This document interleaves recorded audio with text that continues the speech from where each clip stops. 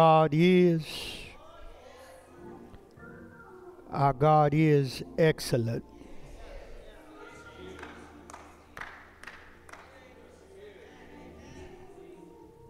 I don't think you heard me.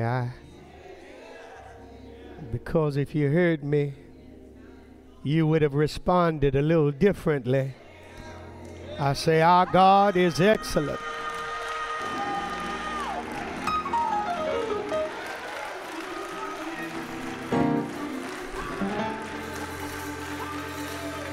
Hallelujah.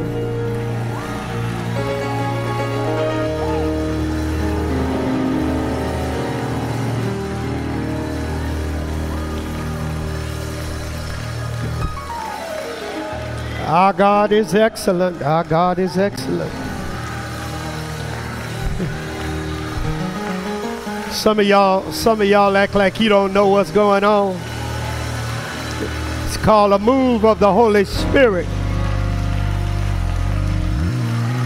It's called the Shekinah glory of God resting upon the people of God.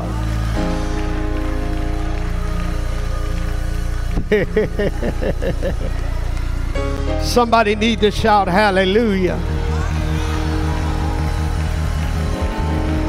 If you can feel the presence of the Lord, you ought to tell him thank you.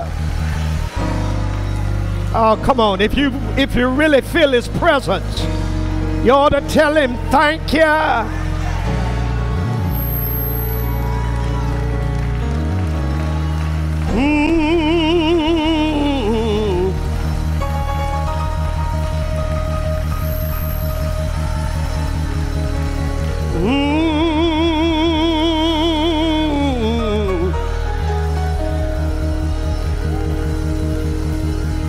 Y'all let me preach. Y'all let me preach.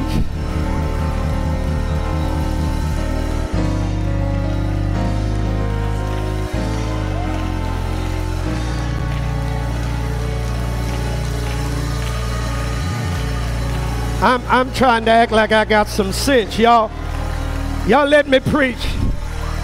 But when you talk about Jesus,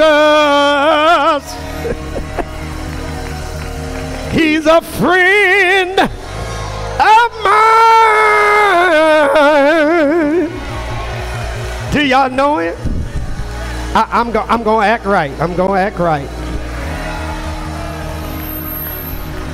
I'm gonna act right. Yeah. It's all right to have a little church. Come on. Come on, come on, come on, come on.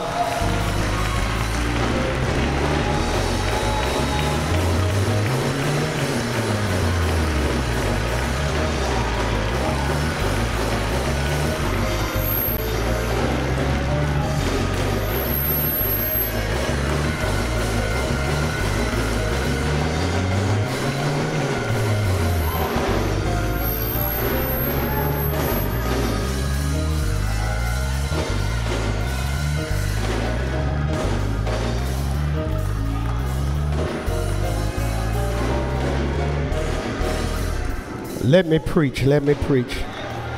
Let me preach, let me preach. We got to get out of here. Let me preach, let me preach.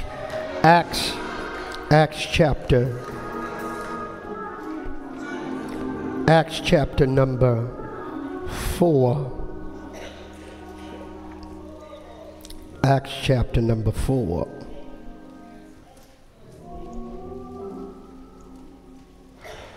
Will serve as our text for today. Acts chapter number 4. Hallelujah. Bless his name. Acts chapter number 4, verses 19 and 20. Acts chapter number 4.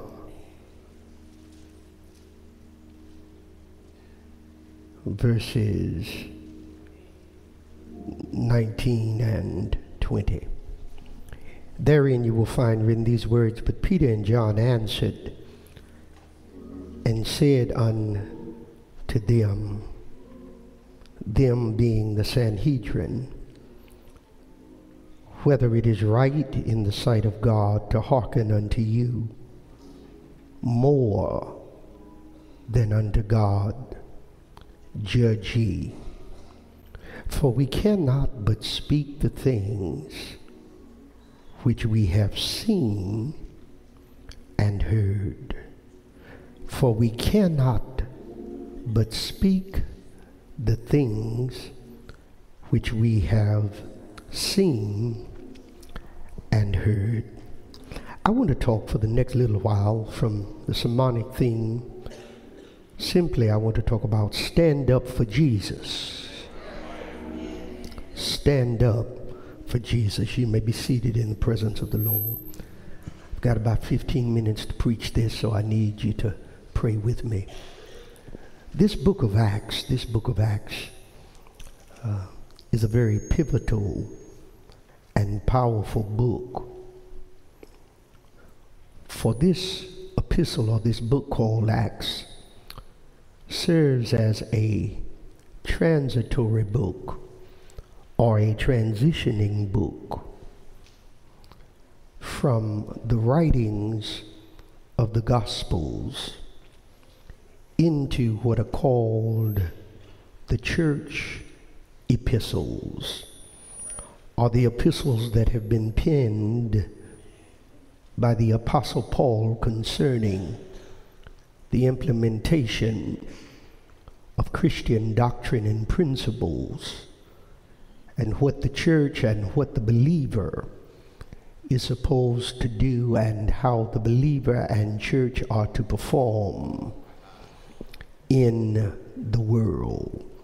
It is a powerful book because some call it the Acts of the Apostles. That theologically is incorrect. The essence of the book is that it is the Acts of the Holy Spirit. It deals with the working of the Holy Spirit. The very opening of the book deals with the rendering, or deals with the presentation, or deals with what is called the advent of the Holy Spirit in the earth. More commonly, it is referred to as the day of Pentecost. The Bible says on the day of Pentecost that the Spirit of God showed up. And the Spirit of God fell upon them. The Spirit of God made his grand entrance into planet Earth. And so this book called Acts deals explicitly with the work of the Holy Spirit in and through the lives of the apostles. The premise of the book is that the Holy Spirit, just as he worked and was effective in the lives of the apostles, the Holy Spirit can do the very same thing in the lives of anyone who surrenders themselves unto God. The Holy Spirit wants to use us. The Holy Spirit wants to indwell us. The Holy Spirit wants to occupy us. And I'm getting ready to use a word that you don't necessarily like in this 21st century, and that is the Holy Spirit wants to control us. He wants to be the boss. He wants to set up residency in us in order that he may use us, not unto our own glory nor our own will, but to use us unto the glory and the will of God. It is the purpose and the duty of the Holy Spirit to distract and to divert us away from our humanism, in order that we might be connected toward the divinity that dwells within us. Yes, the operative role of the Holy Spirit is to make us more like Christ and less like ourselves. The experience of life on a daily basis is that we become more like Jesus and less like us. It's to be drawn closer to God. And in order for us to be drawn closer to God, it means that we have to walk further from our natural state. And the Spirit of God leads us and guides us into all truths. The word true, by definition, Bishop Lee deals with him revealing unto us the essence of those things that are most relevant and significant through the eyes of God. God wants to pull off the cover so that God can reveal unto us the essence of who He is. Might I remind you today, you can never fully obtain who Jesus is until you digress and lose yourself. Jesus set up the criteria for those who would be called His disciples simply by saying to them, if any man will come after me, let him deny himself, take up his cross and follow me daily. And so it is the duty of the Holy Spirit to control us. It is the duty of the Holy Spirit to use us and to utilize the gifts, talents, and abilities that we've been entrusted by God, to maximize them, that the kingdom of God may be glorified, that the kingdom of God may be lifted up, that the kingdom of God may be exalted. Jesus, by His own admission, declared, and if I be lifted up from the earth, I will draw all men unto me. And so then the operative mission of the Holy Spirit is to help us, to direct us, to guide us, to steer us, to motivate us, to inspire us, to lift up Jesus. It isn't about us, but it's about Jesus. And so the text is an interesting text because the Spirit of God has fallen, and the apostles are now doing the will and the work of God. And you must understand that whenever God wants to use you, you can always anticipate a period of persecution. You need to know, my brothers and sisters, that the enemy, who is Satan, the enemy who is Lucifer, the enemy who is the devil, does not want you to be utilized by the Spirit of God. Often I share with individuals, as long as you're not doing anything, the devil is not concerned about you. As long as you're not engaged nor involved in lifting up Jesus, the enemy really doesn't care much about you. He considers you to be irrelevant. He considers you to be insignificant. He considers you not to be a major game player. But as soon as you begin to yield to the Holy Spirit, as soon as you begin to listen to the voice of the Spirit of God, the enemy will put you in his crosshairs, and you can anticipate persecution. You can anticipate rejection.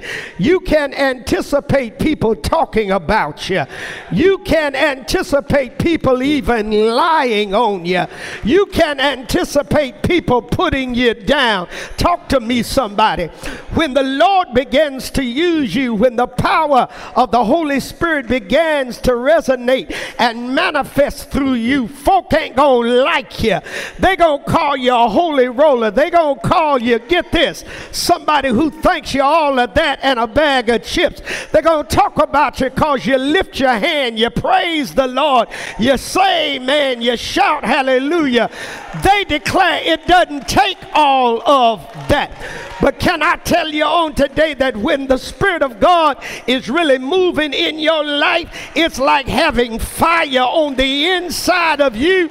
And the last time I checked, fire burns up some stuff. Fire is hot. Talk to me, somebody. You can't set on fire. You can't hold your hand over fire. It burns you. That's the way the Holy Spirit is. When you have the Holy Spirit down inside of you and he's in control of your life, it makes you act like you've lost your mind.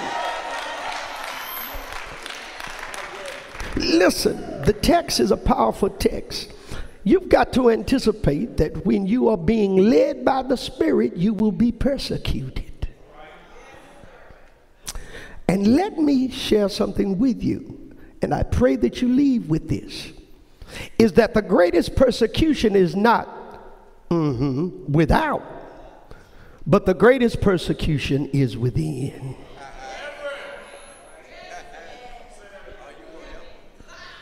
The greatest persecution does not come from outside the church. The greatest persecution comes from within the church. Why does it come from within the church? Because the reality is that everyone in the church is not spiritual.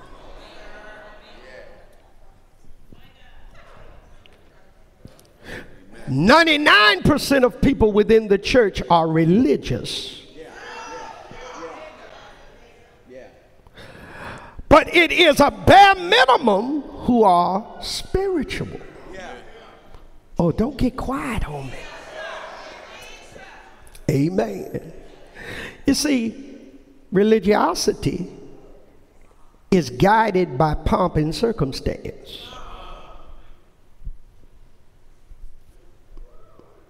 It's gotten quiet in here. Religiosity is based on ceremonial guidelines, protocol, and rules. How do I know it? Because it's in the text. Let me share with you what happens in the text. Well, there are 3 points that I want to raise, because if you're going to stand up for Jesus and be guided by the Holy Spirit, then get this. You have to learn the distinctive difference between being religious and spiritual.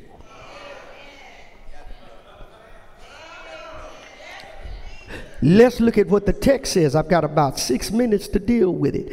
The first thing that I see in the text is that if you're going to stand up for Jesus, you got to be performers of his work. You've got to be performers of his. Somebody say his. Of his work. Well, let's look at this. Let's look at how we get to chapter number 4, verses 19 and 20. In order to understand how we get to chapter 4, you've got to go back to chapter 3. Chapter 3, verses 1 through 11 will lay the groundwork. Well, let's look at what happens. Beginning in verse 1 of chapter 3, it says, "Now Peter and John went up together into the temple at the hour of prayer." Get this. "Being the 9th hour.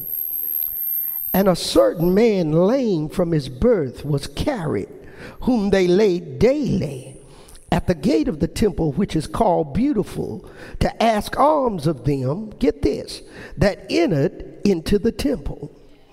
It says, "Who seeing Peter and John about to go into the temple asked an alms, and Peter, fastening his eyes upon him with John, said, Look on us. Look on us. And he gave heed unto them, expecting to receive something from them. Then Peter said, Silver and gold have I none, but such as I have give thee. In the name of Jesus Christ of Nazareth, rise up and walk. And he took him by the right hand and lifted him up, and immediately his feet and ankle bones received strength. And he, leaping up, stood and walked, and entered with them into the temple, walking and leaping and praising God. If you're going to stand up for Jesus, stay with me, somebody. You come to understand that money ain't the solution to everything.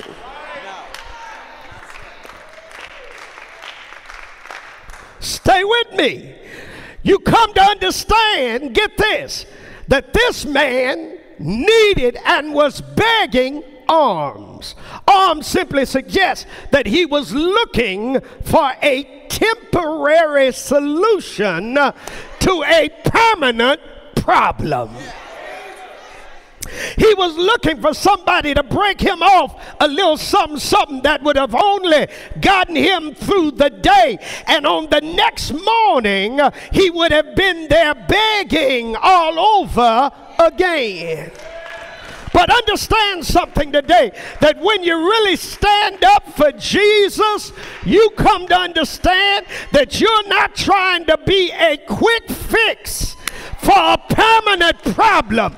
You come to understand that you have on the inside of you what is needed to be able to meet the needs in the lives of people. Can I tell you on today that it ain't all about money, it's not all about carnal stuff, but it's about the power of God that is in your life. Somebody needs you to stand up and be a child of God. Listen to what Peter and John said. They said, look on us. In other words, by looking at us, you're going to see vessels that are used for the glory and the honor of God. We don't have the money that you need, but we've got something that is better than money. We've got the power of the Holy Spirit in our lives.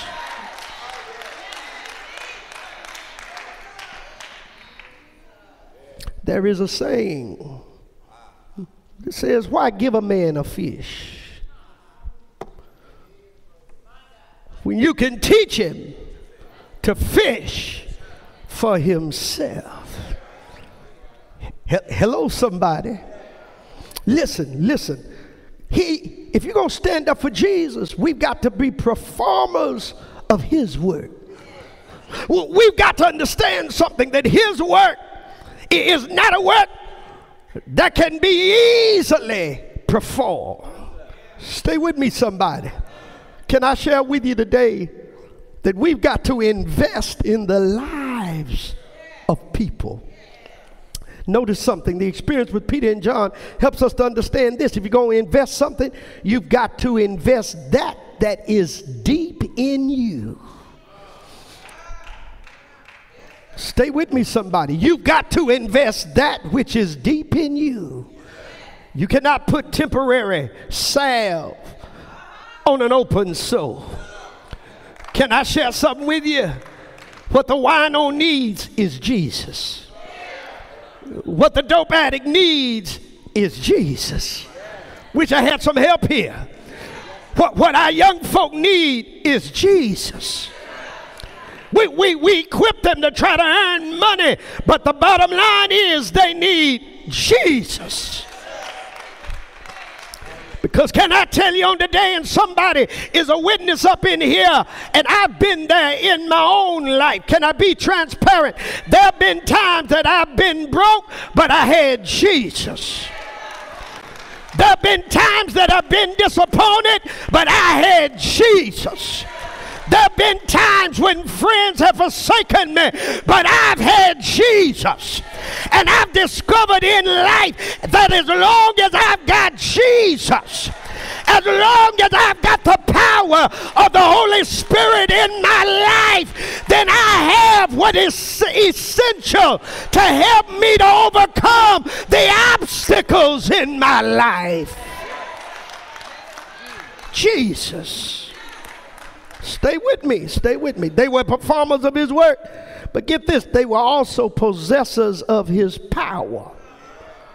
Because what happens when you look over in chapter 4 in verse number 8, you will discover that they encounter persecution. If you're going to stand up for Jesus, you can't be a coward.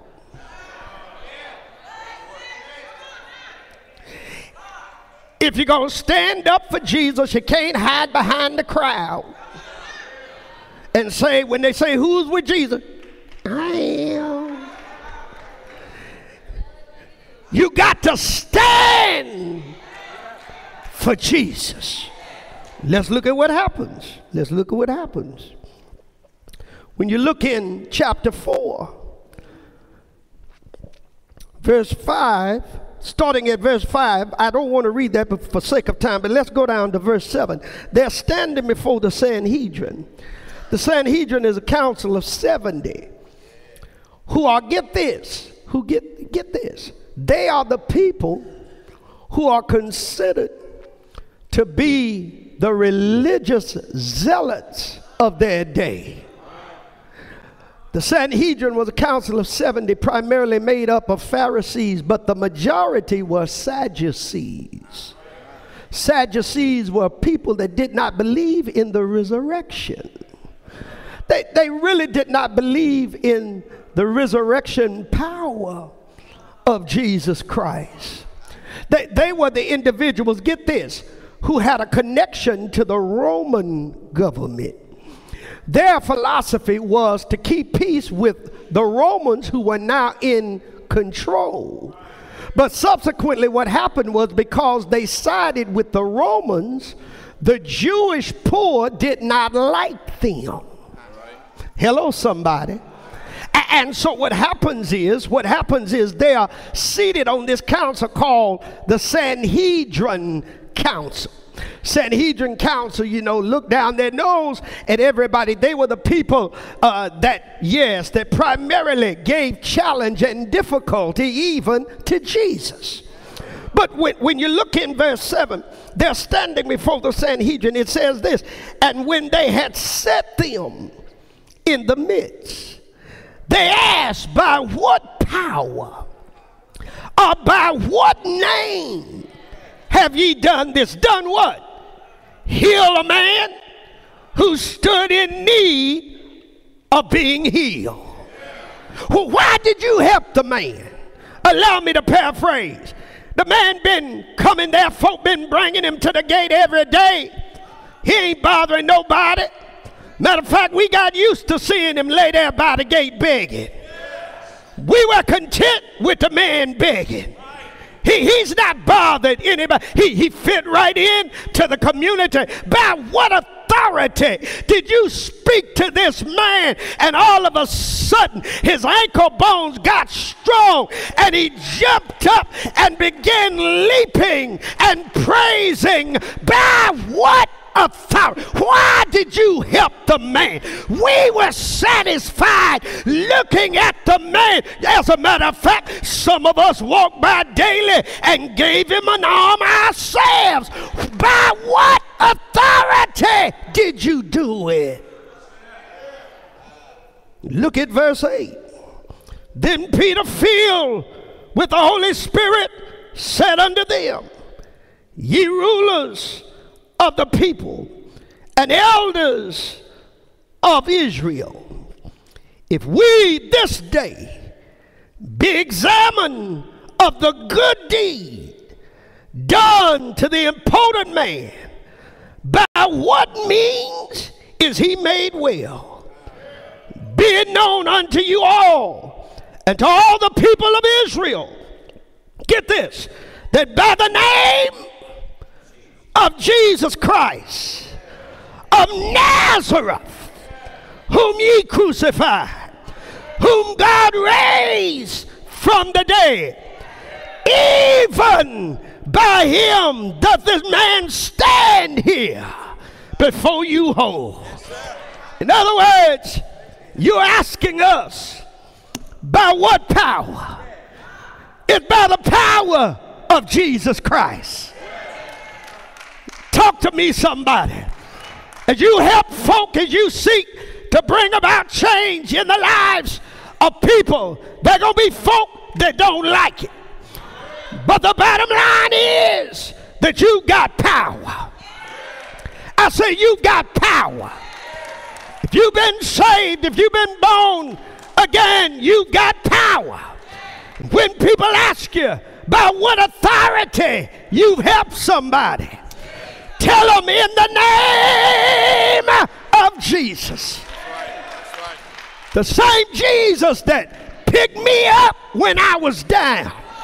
Somebody in here got a testimony. The same Jesus that delivered me off of drugs, the same Jesus that healed my body, the same Jesus that opened doors in my life. It's by his power, it's by his authority that I help other people. I gotta let y'all go. My time is up. I'm already over. Look at the text. The Bible says that they're upset with them. They say, by what authority? By what power? I'm glad today to know that I've got some power. Every individual who's really been born again, you've got power. As a matter of fact, I need you to help me identify the kind of power that you ought to have and you should have. I need you to look at your neighbor and tell them Holy Ghost power. Come on, those of you who really know that you've got power, I'm talking about showing up power. I need you to look at your neighbor and tell them I've got a Holy Ghost power. Economic power is good, but I've got Holy Ghost power. Talk to me, somebody. Social power is good, but I've got Holy Ghost power. Political power has its place, but I've got Holy Ghost power.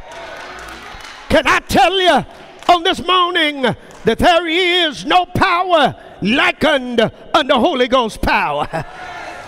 If my grandmother were here, she would tell you the Holy Ghost will make you walk right. The Holy Ghost will make you talk right. The Holy Ghost will make you live right. The Holy Ghost will make you do right. Some of y'all act like y'all don't know him. So it seemed like a good time for me to ask a simple question. Do you know him? I say, do you know him? Look at Peter and John. They're standing before the Sanhedrin. Yes, they are questioning them about who it is that you represent. And they say unto them that we represent Jesus. I hear Peter in verse number 19 and 20 say that if it seem right unto you, yes, that you persecute us for doing the will of the Lord. Peter says unto them, you've got to judge for yourself. He said, but what we're going to do is we're going to stand up for what we've seen and for what we've heard. In other words, we're witnesses for Jesus. I can imagine that Peter would say that I was with him when they whipped him all night long. I imagine that Peter would say that I was with him when he healed the sick and raised the dead. I can imagine that Peter said I was with him when he fed the multitude of more than 5,000 men beside women and children. I hear Peter, my brothers and sisters, literally saying, you can do with us what you want to do, but we're going to stand for the Lord. We're going to stand and be a witness for the Lord. I've got to go. My time is up. But the essence of the message is that if you have the Holy Ghost and if you know Jesus for yourself and if you've really been born again, then you ought to stand up for Jesus. It does not matter what people say. You ought to stand up for Jesus. You need to let a dying well know that it's for God I live and it's for God I die. You need to let a dying well know that if it had not been for the Lord on my side, there's no telling where I would be. But I'm here right now by the grace of God. I've been kept by the grace of God. I've been kept by the mercy of God. I've been sustained by the love of God. And I move right now in the power of God. Somebody ought to stand up for Jesus. Somebody ought to stand up and declare and decree that Jesus loved me so much that he died for my sin. When I was on my way to hell, I wasn't fit to live and not good enough to die. He changed my life. Is there anybody who's going to stand up for Jesus? I see some of y'all still sitting down, but I need somebody who's not ashamed to be a witness that he picked me up and he turned me around. He took my feet out of the miry clay and placed them on a rock to stay. Is there anybody here who's gonna stand up for Jesus? I need you to look at your neighbor and tell him, neighbor, I'm gonna be a witness for the Lord. Tell him, neighbor, he been good to me. Neighbor, he set me free. Neighbor, he saved my soul. And I gotta tell it. I gotta tell it. I've gotta tell it. Everywhere I go, that I found a Savior, and he's sweet, I know. Is there anybody here who loves my Jesus? Is there anybody here who loves my Lord? Why don't you praise his name? Why don't you stand up for him? Why don't you give him glory? Why don't you give him honor? Eddie, all right. Eddie, all right. Yeah. Yeah. Yeah. Yeah. Yeah. Yeah.